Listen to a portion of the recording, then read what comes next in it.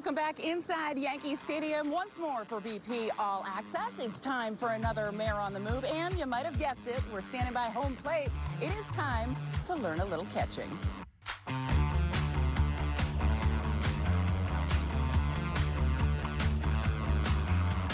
Joined by the Major League Field Coordinator and Director of Catching, Tanner Swanson. Tanner, I know you are out here all the time working with the catchers, so tell me a little bit about what you do on a daily basis. From a catching standpoint, constantly searching for the next edge, trying to help our guys win on the margins. I think the awareness level of just the value of a strike, how important that is in creating favorable counts for pitchers. So we're constantly trying to find ways where we can better optimize the strike zone. What would you tell a young catcher coming up, some of the key principles to try to make him a good catcher? It's not just the stance. I know the stance, gets a lot of attention, but there's a lot of nuance in terms of the quality in which each pitch is received, like how the glove is loaded, the timing of the load, the timing of the initial first move, how long can the glove stay down to be able to work fluidly up through the catch, keeping strikes within the strike zone, and then putting yourself in a really good position to be able to handle those kind of marginal pitches that are maybe just outside the zone that are susceptible to being called strikes if received well. By the way, you do all of that, also know all the hitters in the league and know all your pitchers and everything they throw too. Easy job, right? Super easy. Yeah, no big deal. Is there one guy that you would never want to catch in the league? Just because their stuff is so filthy, it's hard. I mean, Clay Holmes is an obvious one. I think any of the back-end bullpen guys, those guys would certainly make me nervous. All right, Yes Network is starting a baseball team. Obviously, Michael wouldn't get behind the plate. Paul wouldn't do it. Joe Girardi said he's retired, which, come on, he'd be great back here. He was great back here. So they want me to be the catcher. So will you please help this person who's had 5 knee surgeries out to make it through a 9-inning game? Let's do it. Okay. Starts with putting the gear on, so let's strap it up. This is a full-time job. It looks so easy when they do it, right? Am I the only person in the Yankees organization to ever try to catch with hoop earrings on? All right, now we still have to do stuff. That was exhausting. We have the video board, which also has a representation of the strike zone on the main scoreboard. That's on a video delay, so after each rep, you're gonna have opportunities to review your performance. See, now here's the thing. I thought we were gonna do this very quietly, and he has me on the Jumbotron at Yankee Stadium.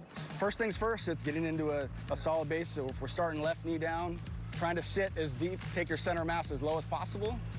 Okay, but we're not Yogi Berra anymore, so we catch with one hand. A lot of people will choose to kind of let the hand hang and relax kind of outside their knee so it's protected from a foul tip. And then working from the ground, especially pitches that we're expecting or anticipating at the bottom of the strike zone, we want to get to the ground and stay on the ground as long as possible, and then make a late, fast, and efficient move to the catch. The way you say it makes it sound so easy. Hey, it's like riding a bike. Let's actually start with our bare hand. Are you ready? Okay, let's go.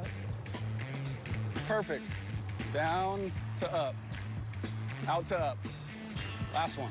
Beautiful. Okay, you're natural. Okay, but this time I'm gonna give it to you in the air. Target, out front, down. Yes. There it is. There, perfect.